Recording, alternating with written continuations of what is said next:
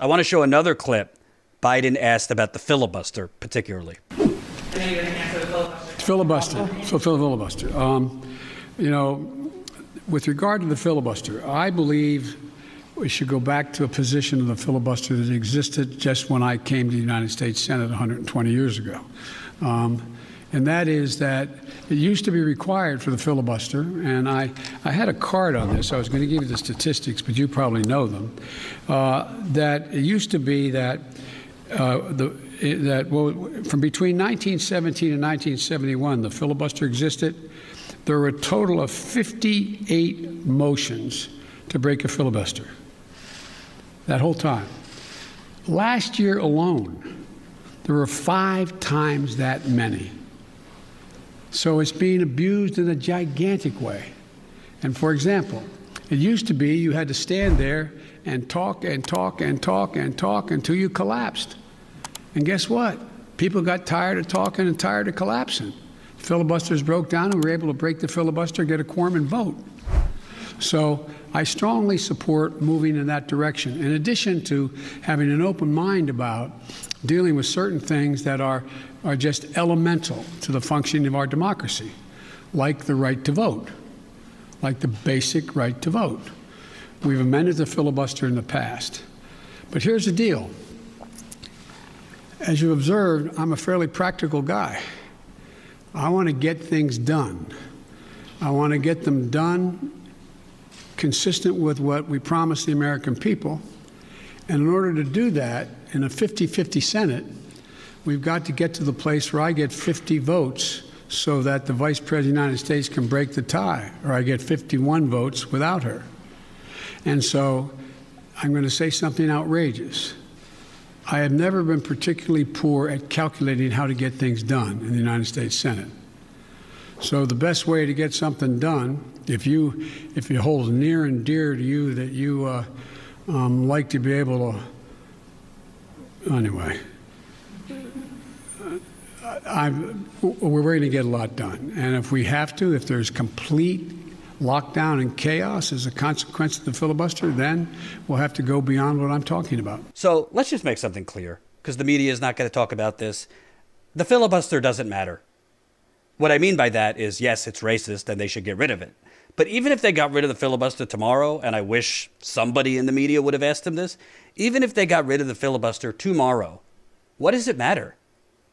The problem isn't, the overwhelming problem isn't the filibuster.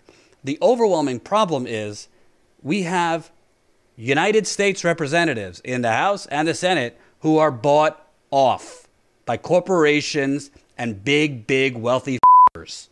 That's the problem.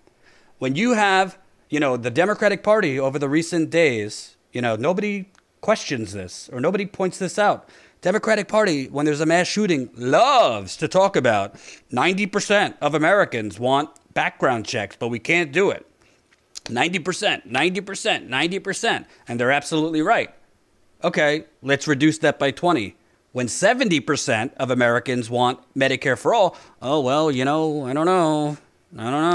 Might be too extreme. I don't know. Might be too much. I don't know. How are we going to pay for it? So 90%, we have a moral imperative to act. 90%, we have a moral imperative to act. 70%, well, I don't know. My donors don't want it. $15 minimum wage. Overwhelming support, including majorities of Republicans.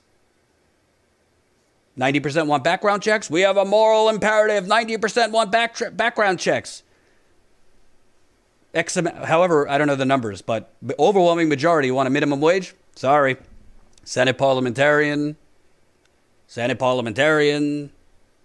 Let's just get this first deal through, and then we'll focus on the minimum wage. The problem is not the filibuster. The problem is we don't live in a country. We live in the United Corporations of America. Let me repeat. We live in the United Corporations of America. So even if Biden got some courage, which he don't have it, and said, you want to know something? We are going to abolish the filibuster. It is a relic of Jim Crow, which he admitted before saying, I'm not going to get rid of it. What are you going to do? You got Joe Manchin, who's a corrupt basically a Republican. The media keeps saying, well, you know, somebody more liberal can't win in West Virginia. Absolutely somebody more liberal could win in West Virginia if they ran a progressive populist campaign. If you ran a progressive populist campaign and did strong organizing and had a smart media campaign, you could absolutely compete to win in West Virginia. Don't let the media gaslight you that only Joe Manchin can win in West Virginia. Not true. But putting that aside, what are you going to do? Joe Manchin, he's bought off. Jean Shaheen from New Hampshire just said, no, I don't know. I'm not for getting rid of the filibuster. She voted against the $15 minimum wage. You got Chris Coons and Tom Carper in Delaware, Biden's backyard. They voted against the minimum wage. So honestly, I don't want to minimize it because I completely understand, particularly black people who say, get rid of the filibuster. It is racist. We absolutely should get rid of the filibuster. I don't want people to think I'm poo-pooing getting rid of the filibuster. But that's just step one. Step two is we don't live in a democracy. So even if you get rid of it, Biden himself said, well, we don't have necessarily 50 votes in the Senate for all these things. And why don't you? That is the question that the mainstream media will not ask. Senator Manchin, Senator Coons, Senator Carper, Senator Shaheen, Senator Sinema, I forget the rest, that voted against the minimum wage increase. Why? Why are you voting against the interests of your own states? Minimum wage increase, popular in West Virginia, overwhelmingly popular in Arizona. Crystal Ball and Sagar just did a segment how Sinema's poll numbers went down in Arizona because of her, thumbs up shenanigans on the filibuster. So you're telling me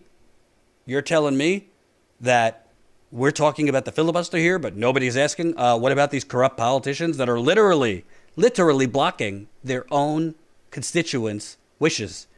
Isn't representative democracy about the popular will?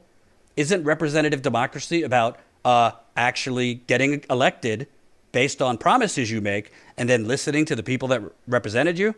Apparently, the Democratic Party wants to talk the talk and virtue signal over 90% of Americans want background checks when it's a cultural issue.